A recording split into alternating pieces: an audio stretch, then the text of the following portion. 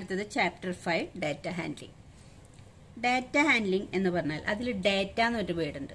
Data എന്ന് പറഞ്ഞാൽ നമ്മൾ എന്താ പറയുക, നമ്മൾക്ക് എന്തെങ്കിലും ആവശ്യത്തിന് നമ്മൾ ഇൻഫോർമേഷൻ കളക്ട് ചെയ്യാറുണ്ട്. അതായത് ഇൻഫോർമേഷൻ കളക്റ്റഡ് വിത്ത് ഡെഫിനിറ്റ് പർപ്പസ്, അതാണ് ഡാറ്റ എന്ന് പറഞ്ഞാൽ. ഇപ്പോൾ നമ്മൾ പറയാണ് number of students in your class, അതല്ലെങ്കിൽ എന്താ പറയുക നമ്മൾ blood group of student in your school, പിന്നെ അതും അല്ലെങ്കിൽ നമ്മുടെ number of childrens in A family. ഇതൊക്കെയാണ് നമ്മൾ കളക്ട് ചെയ്യുന്ന ഡേറ്റകൾ. അപ്പോൾ ഡേറ്റ എന്ന് പറഞ്ഞാൽ നമ്മളുടെ ഒരു സ്പെഷ്യൽ പർപ്പസിന് വേണ്ടി നമ്മൾ കളക്ട് ചെയ്യുന്ന ഇൻഫോർമേഷൻസ് ആണ് ഡേറ്റ. അപ്പം നമ്മളിപ്പോൾ ഡേറ്റ കളക്ട് ചെയ്യുമ്പോൾ ഇപ്പം നിങ്ങളോട് പറയാണ് നിങ്ങളുടെ സ്കൂളിൽ ഉള്ള സ്റ്റുഡൻസിൻ്റെ ബ്ലഡ് ഗ്രൂപ്പ്. അപ്പോൾ നമ്മളിങ്ങനെ പറയുമ്പോൾ ബ്ലഡ് ഗ്രൂപ്പ് നോക്കുമ്പോൾ ഒരു കുട്ടിയുടെ A, next AB, next O, പിന്നെ B, പിന്നെ AB, പിന്നെ O, പിന്നെ A, പിന്നെ A, ഇങ്ങനെ പറയുക. ഇങ്ങനെ ഓരോ കുട്ടിയുടെയും ബ്ലഡ് ഗ്രൂപ്പ് നമ്മൾ കളക്ട് ചെയ്യണം in your school. Each സ്റ്റുഡൻസിൻ്റെ blood group collect ചെയ്യുമ്പോൾ ഒരുപാട് ഇൻഫോർമേഷൻസ് ഉണ്ടാവും. അപ്പോൾ നമ്മൾക്ക് ഇങ്ങനെ ഈ ഓരോ കുട്ടിയുടെയും ബ്ലഡ് ഗ്രൂപ്പുകൾ ഇങ്ങനെ ഓരോരുത്തരുടെയും ഈച്ചായിട്ട് ഇങ്ങനെ കളക്ട് ചെയ്യുമ്പോൾ നമ്മൾ കളക്ട് ചെയ്ത് വെക്കണേ ഓരോ സ്റ്റുഡൻറ്റിൻ്റെയും പേര് എഴുതും, ആ കുട്ടിയുടെ ബ്ലഡ് ഗ്രൂപ്പ് എഴുതും. അങ്ങനെ നമ്മൾ കളക്ട് ചെയ്യുന്ന ആ ഡേറ്റേനെ റോ ഡേറ്റ എന്ന് പറയും. അത് നമ്മൾ ഗ്രൂപ്പ് ചെയ്തിട്ടില്ല, അത് റോ ഡേറ്റ നമ്മൾ കളക്ട് ചെയ്തിട്ടേ ഉള്ളൂ. ഈ റോ ഡേറ്റ പിന്നീട് നമ്മൾ ഗ്രൂപ്പാക്കും. ഇങ്ങനെ കണ്ടാൽ ഇപ്പോൾ ഒരു 1000 സ്റ്റുഡൻസ് ഉള്ള സ്കൂളാണെങ്കിൽ നമുക്ക് ഓരോരുത്തരുടെയും ഈ ബ്ലഡ് ഗ്രൂപ്പ് കളക്ട് ചെയ്തിട്ട് നോക്കുമ്പോൾ ഇൻഫോർമേഷൻ കിട്ടാൻ ബുദ്ധിമുട്ടാണ്. അപ്പം നമ്മളത് ഡിസ്ട്രിബ്യൂഷൻ ഫ്രീക്വൻസി ഡിസ്ട്രിബ്യൂഷൻ ടേബിൾ ആക്കി മാറ്റും. അതിന് നമ്മൾ എന്ത് ചെയ്യും, ആകെയുള്ളത് AB, BO ബ്ലഡ് ഗ്രൂപ്പ് ആകും. എന്നിട്ട് നമ്മൾ എന്ത് ചെയ്യും, ഈ ഓരോരുത്തരുടെയും ഇൻഫോർമേഷൻ ഇതിൽ ഫസ്റ്റ് സ്റ്റുഡൻറ്റ് A, അപ്പം നമ്മളിലൊരു ടാലി മാർക്ക് ചെയ്യും. AB അത് നെക്സ്റ്റ് ടാലി മാർക്ക് ചെയ്യും. പിന്നെ അടുത്ത സ്റ്റുഡൻറ്റ് O ആണ്, അപ്പം അതിൽ ടാലി മാർക്ക് ചെയ്യും. പിന്നെ B. ഇങ്ങനെ കളക്ട് ചെയ്താൽ നമ്മൾക്ക് ഈ ഇൻഫോർമേഷൻ നമുക്കത് മനസ്സിലാക്കാൻ എളുപ്പമാണ്. അപ്പം നമ്മൾ ഈ റോ ആയിട്ട് കിട്ടുന്ന ഈ ഇൻഫോർമേഷനെ ഗ്രൂപ്പാക്കും. അതിനെയാണ് നമ്മൾ ഫ്രീക്വൻസി ഡിസ്ട്രിബ്യൂഷൻ ടേബിൾ എന്ന് പറയുന്നത്. ഫ്രീക്വൻസി ഡിസ്ട്രിബ്യൂഷൻ ടേബിൾ തയ്യാറാക്കുന്നത് നമുക്ക് ആ ഇൻഫോർമേഷൻ പെട്ടെന്ന് മനസ്സിലാവാനാണ്. അപ്പോൾ ഈ ഡാറ്റ എന്ന് പറയുന്നത് ഇൻഫോർമേഷൻ കളക്റ്റഡ് ബൈ ഒരു പർട്ടിക്കുലർ പർപ്പസ്, എന്തെങ്കിലും ഒരു പർപ്പസിന് വേണ്ടിയിട്ട് ഇൻഫോർമേഷൻ കളക്ട് ചെയ്യുക. എന്നിട്ട് ആ കളക്ട് ചെയ്ത റോ ആയിട്ടുള്ള ഡേറ്റകൾ നമ്മൾ ഫ്രീക്വൻസി ടേബിൾ ആക്കി മാറ്റും. ഇതൊക്കെയാണ് ഈ ഡാറ്റ ഹാൻഡ്ലിംഗ് എന്ന് പറഞ്ഞ പാഠത്തിൽ നമ്മൾ പഠിക്കുന്നത്. അതായത് ഇതെന്താന്ന് നമുക്ക് എഴുതിയത് എന്താന്ന് നോക്കാം. അതായത് ഡാറ്റ എന്ന് പറഞ്ഞാൽ എന്താന്ന് വെച്ചാൽ the information collected with a definite purpose is called data. എന്തെങ്കിലും ഒരു ഡെഫിനിറ്റ് പർപ്പസിന് വേണ്ടി കളക്ട് ചെയ്തിട്ടുള്ള ഇൻഫോർമേഷൻസിനെയാണ് നമ്മൾ എന്ത് വിളിക്കുക, ഡാറ്റ എന്ന് വിളിക്കുക. ഈ ഡാറ്റയുടെ റോ ഡാറ്റ അല്ലെങ്കിൽ അൺഗ്രൂപ്പ്ഡ് ഡാറ്റ, റോ ആയിട്ട് നമ്മൾ കളക്ട് ചെയ്ത ഉടനെ ഉള്ള ആ ഡാറ്റ അത് ഗ്രൂപ്പ് ചെയ്തിട്ടില്ല. റോ ഡാറ്റേനെ തന്നെയാണ് അൺഗ്രൂപ്പ്ഡ് ഡാറ്റ എന്ന് പറയുക. അതെന്താന്ന് വെച്ചാൽ A data obtained in original form. അതായത് ഇപ്പം ഞാൻ പറഞ്ഞില്ലേ, ഒരു സ്കൂളിലെ എല്ലാ സ്റ്റുഡൻസിൻ്റെയും ഈച്ച് സ്റ്റുഡൻസിൻ്റെയും ബ്ലഡ് ഗ്രൂപ്പ് നമ്മളിങ്ങനെ കളക്ട് ചെയ്ത് വെക്കും.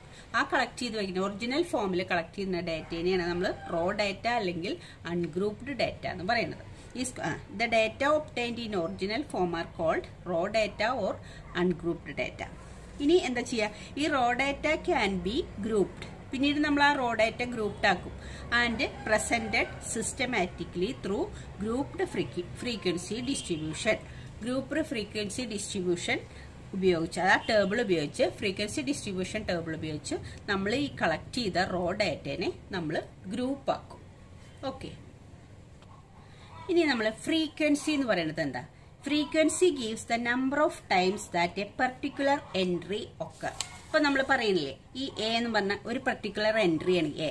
ഗ്രൂപ്പ് എ ബ്ലഡ് ഗ്രൂപ്പ് ഉള്ള സ്റ്റുഡൻസ് പർട്ടിക്കുലർ എൻട്രി എത്ര പ്രാവശ്യം ഒക്കർ ചെയ്യുന്നുണ്ട്. അതായത് ഇപ്പൊ എ ഇവിടെ വരും, വീണ്ടും പല സ്റ്റുഡൻസിനും എ വരും. അപ്പൊ ഈ എത്ര പ്രാവശ്യം ഈ എ ഒക്കർ ചെയ്തിട്ടുണ്ട്, അതാണ് ഇതിന്റെ ഫ്രീക്വൻസി. എ എന്ന് പറഞ്ഞ ബ്ലഡ് ഗ്രൂപ്പിന്റെ ഫ്രീക്വൻസി എന്ന് പറയുന്നത് ഇപ്പോൾ ഒരു സ്കൂളിൽ പിന്നെ 1000 സ്റ്റുഡൻസ് ഉള്ള സ്കൂളിലാണെങ്കിൽ 260 അത്രയും സ്റ്റുഡൻസ് ബ്ലഡ് ഗ്രൂപ്പ് എ ഉള്ളതാണ്. അപ്പോൾ ആ ഫ്രീക്വൻസി എത്ര പ്രാവശ്യം ഒക്കർ ചെയ്തു എ എന്ന് പറഞ്ഞ ബ്ലഡ് ഗ്രൂപ്പ്, അതാണ് ആ ഗ്രൂപ്പിന്റെ ഫ്രീക്വൻസി എന്ന് പറയുന്നത്. നമ്മൾ ഈ ടാലി മാർക്കിൽ അടയാളപ്പെടുത്തുന്നതാണ് ഫ്രീക്വൻസി. അപ്പോൾ frequency gives the number of times that A particular entry occur. ഒരു ഗ്രൂപ്പിലുള്ളത് എത്ര പ്രാവശ്യം ഒക്കർ ചെയ്തു എന്ന് കാണിക്കുന്നതാണ് അതിന്റെ ഫ്രീക്വൻസി. ഇനി എന്താ ഫ്രീക്വൻസി ഡിസ്ട്രിബ്യൂഷൻ ടേബിൾ എന്ന് പറഞ്ഞാൽ the table showing entries with their corresponding frequencies is called frequency distribution table. അതായത് ഫ്രീക്വൻസി ഡിസ്ട്രിബ്യൂഷൻ ടേബിൾ എന്ന് പറഞ്ഞാൽ ഓരോ എൻട്രി, ഈ ഓരോ എൻട്രികളും എത്ര entries with their corresponding frequencies, ഓരോ എൻട്രികളും ഉണ്ടാവും അതിന്റെ corresponding ഫ്രീക്വൻസീസും. A B A B A B O എന്നല്ലേ നമ്മൾ പറഞ്ഞത്. ഇതും അതിന്റെ കറസ്പോണ്ടിങ് ഓരോ എൻട്രികളും അതിന്റെ കറസ്പോണ്ടിങ് ഫ്രീക്വൻസീസും കൂടി ചേർന്ന ടേബിളിനെയാണ് നമ്മൾ എന്ത് വിളിക്കുക, ഫ്രീക്വൻസി ഡിസ്ട്രിബ്യൂഷൻ ടേബിൾ. അപ്പൊ നമ്മൾ ആദ്യം അതിനെങ്ങനെ എൻട്രീസുകൾ ഉണ്ടാക്കണം, അതിന്റെ ഓരോന്നിന്റെയും ടാലി മാർക്ക് അടയാളപ്പെടുത്തും, അതാണ് അതിന്റെ ഫ്രീക്വൻസി. അപ്പൊ ഇതിലെല്ലാം ചേർന്ന ടേബിളിനെയാണ് നമ്മൾ എന്ത് വിളിക്കുക, ഫ്രീക്വൻസി ഡിസ്ട്രിബ്യൂഷൻ ടേബിൾ. അപ്പൊ table showing entries with their corresponding frequencies is called frequency distribution table. ഇനി ചില സമയത്ത് ഇതുപോലെ നമുക്ക് ഫ്രീക്വൻസി ഡിസ്ട്രിബ്യൂഷൻ ടേബിൾ തയ്യാറാക്കാൻ പറ്റില്ല. അതായത് ഇപ്പൊ നിങ്ങളുടെ ക്ലാസ്സിലെ സ്റ്റുഡൻസിന്റെ മാർക്സ് ഇപ്പോൾ 50 സ്റ്റുഡൻസ് ഉണ്ടെങ്കിൽ ഓരോരുത്തരുടെയും മാർക്ക് ഔട്ട് ഓഫ് 50 എന്ന് പറയുമ്പോൾ 46, 45, പിന്നെ എന്ത് വരാം 13, 10, പിന്നെ 11 ഇങ്ങനെ മാർക്കുകൾ വരാം, 9. ഈ മാർക്കുകളെല്ലാം കൂടി നമ്മൾ 50 സ്റ്റുഡൻസിന്റെ മാർക്ക് എഴുതണമെങ്കിൽ ഇതുപോലെ എ ബി ഒ 4, ഇതിപ്പോ 4 എൻട്രീസേ ഉള്ളൂ. അപ്പൊ അതുപോലെ എഴുതാൻ പറ്റില്ല. ചിലപ്പോൾ നമുക്ക് 25 അല്ലെങ്കിൽ 50 എൻട്രീസ് തന്നെ ഉണ്ടാവാം. അപ്പൊ അതുപോലെയുള്ള കേസുകൾ വരുമ്പോഴാണ് നമ്മൾ ഇതുപോലെ എല്ലാ എൻട്രികളും ചെയ്യുക, ഗ്രൂപ്പായിട്ടാണ് ചെയ്യുക. അപ്പൊ നമ്മൾ എങ്ങനെ ഈ ഗ്രൂപ്പായിട്ട് എൻട്രി ചെയ്യാന്ന് വെച്ചാൽ 0 to 1 ഇങ്ങനെ ക്ലാസ് ഇന്റർവെൽ 0 to 1 അല്ല, സോറി 0 to 10 അല്ലെങ്കിൽ 5 മതി, 50 മാർക്സ് അല്ലേ ഉള്ളൂ. അപ്പൊ 0 to 5 വരെയുള്ള മാർക്ക് എത്ര കുട്ടികൾ, 5 to 10, പിന്നെ 10 to 15 അങ്ങനെ നമ്മൾ അല്ലെങ്കിൽ നമുക്ക് ഇഷ്ടമുള്ള ഇന്റർവെൽ എടുക്കാം. ക്ലാസ് ഇന്റർവെൽ 0 to 5 തന്നെ എടുക്കണം എന്നില്ല, 0 to 10 എടുക്കാം. പിന്നെ എന്താ 10 to 20, 20 to 30, 30 to 40, 40 to 50 ഇങ്ങനെ തന്നെ ക്ലാസ് ഇന്റർവെൽ എടുക്കാം നമുക്ക്. അപ്പോൾ നമുക്ക് എന്ത് ചെയ്യാം, ഇങ്ങനെ ഗ്രൂപ്പായിട്ടാണ് നമ്മൾ എൻട്രീസ് അടയാളപ്പെടുത്തുക. ഇങ്ങനെ ഓരോ സെപ്പറേറ്റ് അല്ല, ഇങ്ങനെ ഗ്രൂപ്പായിട്ട്. അപ്പൊ നമ്മൾ എന്ത് ചെയ്യണം, ഇപ്പൊ ഈ ഗ്രൂപ്പ് കൂടുതൽ ഇപ്പൊ എന്താ പറയാ ഡേറ്റകൾ കളക്ട് ചെയ്യുക, ഇൻഫോർമേഷൻസ് എണ്ണം കൂടുതലാണെങ്കിൽ നമ്മളിങ്ങനെ ഗ്രൂപ്പായിട്ട് എൻട്രീസ് മാർക്ക് ചെയ്യും. അപ്പൊ എന്താ ചെയ്യുക, അപ്പൊ ഇതിന്റെ ഉള്ളിൽ 0 മുതൽ 10 വരെ മാർക്സ് ഉള്ള എല്ലാ കുട്ടികളെയും ഈ ഫ്രീക്വൻസി ഡിസ്ട്രിബ്യൂഷൻ ടേബിളിലുള്ള ആ ഫ്രീക്വൻസിയിലാണ് ടാലി മാർക്ക് അടയാളപ്പെടുത്തുക. ഈച്ച് സ്റ്റുഡൻസിന് വേറെ വേറെ ക്ലാസ്സില്. അപ്പൊ നമ്മൾ ഇങ്ങനെ ക്ലാസ് ഇന്റർവെൽ ആയിട്ട് അടയാളപ്പെടുത്തും. അപ്പൊ ഈ ക്ലാസ് ഇന്റർവെൽ എന്ന് പറഞ്ഞാല് ഇതിനെ അപ്പർ ലിമിറ്റും ലോവർ ലിമിറ്റും ഉണ്ട്. ഇതാണ് ക്ലാസ് ഇന്റർവെൽ. ക്ലാസ് ഇന്റർവെല്ലില് ക്ലാസ്സുകളിൽ ഇതിനെ ചെറിയ നമ്പറിനെ ലോവർ ലിമിറ്റ് എന്ന് പറയും, വലിയ നമ്പറിനെ അപ്പർ ലിമിറ്റ് എന്ന് പറയും. അപ്പൊ ഇത് ലോവർ ലിമിറ്റ്, ഇത് അപ്പർ ലിമിറ്റ്, ഇത് ലോവർ ലിമിറ്റ്, ഇത് അപ്പർ ലിമിറ്റ്. ഈ lower limit upper limit lower limit minus ചെയ്തിട്ടാണ് ഇതിന്റെ വിഡ്ത്ത് എന്ന് പറയും, ക്ലാസിന്റെ വിഡ്ത്ത്. അപ്പൊ ഇതാണ് ഒരു ക്ലാസ് 20 to 30, ഇതാണ് ഒരു ക്ലാസ്. ഇതിലത്തെ 20 ലോവർ ലിമിറ്റും 30 അപ്പർ ലിമിറ്റും ആണ്.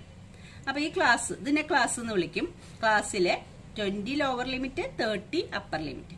ഈ upper limit lower limit minus ചെയ്താൽ 30 20 മൈനസ് ചെയ്താൽ എത്ര കിട്ടുക, 10 കിട്ടുക. ഇതാണ് ഈ ക്ലാസിന്റെ ക്ലാസ് വിഡ്ത്ത് അല്ലെങ്കിൽ ക്ലാസ് സൈസ് എന്ന് പറയും. എല്ലാ ക്ലാസ് സൈസും സെയിം ആയിട്ടാണ് നമ്മൾ എല്ലാത്തിന്റെയും വിഡ്ത്ത് നമ്മൾ നോക്കുമ്പോൾ 10 0 മൈനസ് ചെയ്താൽ 10, 20 10 മൈനസ് ചെയ്താൽ 10, 30 20 മൈനസ് എല്ലാം 10 ഡിഫറൻസിലാണ്. അപ്പൊ ഇതിന്റെ ഒക്കെ ക്ലാസ് വിഡ്ത്ത് നമ്മൾ എത്ര എടുത്തിട്ടുള്ളത്, ക്ലാസ് വിഡ്ത്ത് 10.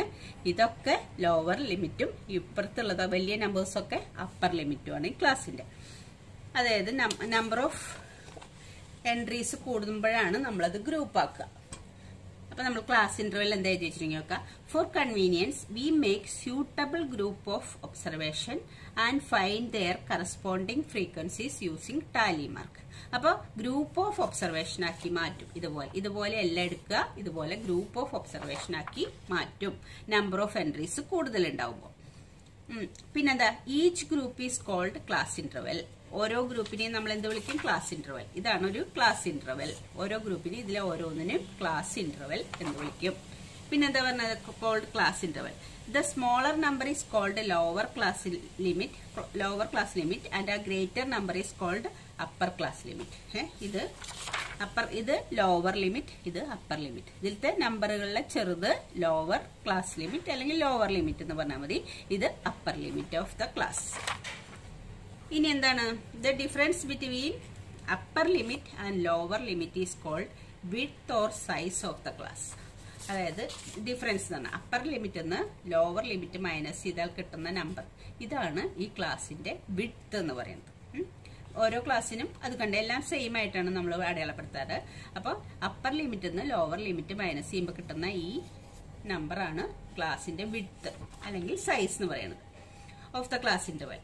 ഇനി ഇതിന്റെ മിഡ് വാല്യൂ നമുക്ക് കണ്ടുപിടിക്കാം. എന്താണ് mid value of the class is called class mark. Mid വാല്യൂവിനെ class mark എന്ന് വിളിക്കുക. ക്ലാസ് മാർക്ക് കണ്ടുപിടിക്കാൻ എന്താ ചെയ്യുക? Lower limit plus upper limit by 2 class mark. അത് നമുക്ക് കാണേണ്ട ആവശ്യം വരുമ്പോൾ അത് ചെയ്താൽ മതി. എന്താണെന്ന് വെച്ചാൽ ലോവർ ലിമിറ്റും അപ്പർ ലിമിറ്റും കൂടി പ്ലസ് ചെയ്യുക. ഇതാണ് ലോവർ ലിമിറ്റ്, ഇതാണ് അപ്പർ ലിമിറ്റ്. അത് പ്ലസ് ചെയ്താൽ 20 പ്ലസ് 30 ബൈ 2. അപ്പോൾ എത്ര കിട്ടുക? 50 ബൈ 2 = 25. അപ്പൊ അതാണ് ഇതിന്റെ എന്ത് ക്ലാസ് മാർക്ക് എന്ന് പറയുന്നത്. ക്ലാസ് മാർക്ക് ഓരോ ക്ലാസിന്റെയും നമുക്ക് കണ്ടുപിടിക്കാൻ പറഞ്ഞ ആവശ്യം വരുമ്പോൾ mid value of the class is called class mark. Class mark എന്ന് പറഞ്ഞാൽ അതിന്റെ മിഡിലുള്ള വാല്യൂ. കാരണം 20യുടെയും 30യുടെയും മിഡിലുള്ള വാല്യൂ അല്ലേ 25 എന്ന് പറയുന്നത്. മിഡ് വാല്യൂ ആണ് ഈ ക്ലാസ് മാർക്ക് എന്ന് പറയുന്നത്. അപ്പൊ അത് ക്ലാസ് മാർക്ക് കണ്ടുപിടിക്കാൻ വേണ്ടിയിട്ട് ലോവർ ലിമിറ്റും അപ്പർ ലിമിറ്റും കൂടി പ്ലസ് ചെയ്ത് ബൈ 2 ചെയ്താൽ ക്ലാസ് മാർക്ക് കിട്ടും. അപ്പൊ ഓക്കെ. ഇനി നമ്മൾ ചില സമയത്ത് ഈ ഡാറ്റ കൂടുതൽ ക്ലിയർ ആവാൻ വേണ്ടി ഗ്രാഫിക്കലി റെപ്രസെന്റ് ചെയ്യാറുണ്ട്. അതാണ് ഇനി പറയുന്നത്.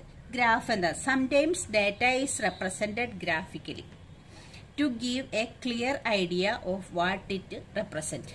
ആ ഗ്രാഫ് കണ്ടാൽ നമ്മൾക്ക് അല്ലാതെ ടേബിൾ കാണുന്നതിനേക്കാൾ കൂടുതൽ ക്ലിയർ ആയിട്ട് ആ ഡാറ്റയെ കുറിച്ച് മനസ്സിലാവും. അതിന് വേണ്ടിയാണ് നമ്മൾ ഗ്രാഫിക്കലി റെപ്രസെന്റ് ചെയ്യുന്നത്. ഈ ഡാറ്റ നമ്മൾ ഈ കളക്ട് ചെയ്യുന്ന ഡാറ്റകൾ അതിൽ സാധാരണ ഇപ്പോൾ നമ്മൾ ഉപയോഗിക്കുന്നത് ഒന്നാമത്തെ പിക്ടോഗ്രാഫാണ്. അതായത് നിങ്ങളുടെ ടെക്സ്റ്റിൽ ഇങ്ങനെ ഒരു പിക്ചർ, ഇങ്ങനെ പിക്ചറായിട്ട് കാണിച്ചു തരും. പിക്ടോഗ്രാഫായിട്ട് ഡാറ്റ പിക്ചർ രൂപത്തിൽ അത് കണ്ടാൽ നിങ്ങൾക്ക് മനസ്സിലാവും. ഇതൊക്കെ നിങ്ങൾ മുന്നുള്ള ക്ലാസ്സുകളിൽ പഠിച്ചിട്ടുണ്ട്. പിക്ചോഗ്രാഫ് എന്ന് പറഞ്ഞാൽ ഇങ്ങനെയാണ്, പിക്ചറിന്റെ രൂപത്തിൽ അതിന്റെ ഡാറ്റകൾ നമുക്ക് റെപ്രസെന്റ് ചെയ്ത് കാണിക്കാം. രണ്ടാമത്തത് ബാർഗ്രാഫാണ്. ബാർഗ്രാഫ് എന്ന് പറഞ്ഞാൽ ഇതും നിങ്ങൾ മുന്നുള്ള ക്ലാസ്സിൽ പഠിച്ചിട്ടുണ്ട്. ബാർഗ്രാഫ്, ഇതാണ് ബാർഗ്രാഫ്. ഈ ബാർഗ്രാഫ് നമ്മൾ ഇനി ക്വസ്റ്റ്യൻസ് എക്സസൈസ് ചെയ്യുമ്പോൾ നമുക്കത് വരയ്ക്കാം. ഇതാണ് ബാർഗ്രാഫ്. പിന്നെ അടുത്തത് ഡബിൾ ബാർഗ്രാഫ്. ഈ ബാർഗ്രാഫ് തന്നെ ഡബിൾ ആയിട്ട് വരയ്ക്കണ്ടേ, ഡബിൾ ബാർഗ്രാഫ്. പിന്നെ ഉള്ളത് ഇപ്പൊ പിക്ടോഗ്രാഫ്, ബാർഗ്രാഫ്, ഡബിൾ ബാർഗ്രാഫ്. പിന്നുള്ളത് ഹിസ്റ്റോഗ്രാം ആണ്. ഹിസ്റ്റോഗ്രാം എന്ന് പറയുന്നത് ഇങ്ങനെ ഈ ബാറുകൾ തന്നെ ഇങ്ങനെ ചേർത്ത് വരയ്ക്കുകയാണ്. അതാണ് ഹിസ്റ്റോഗ്രാഫ്. ഇതെല്ലാം നമ്മൾ എക്സസൈസിൽ ചെയ്യുമ്പോൾ നമുക്കിത് എങ്ങനെയാണ് വരയ്ക്കുകയെന്ന് മനസ്സിലാവും. അടുത്തത് exercise 5.1 first question. Four which of these would you use A histogram to show the data?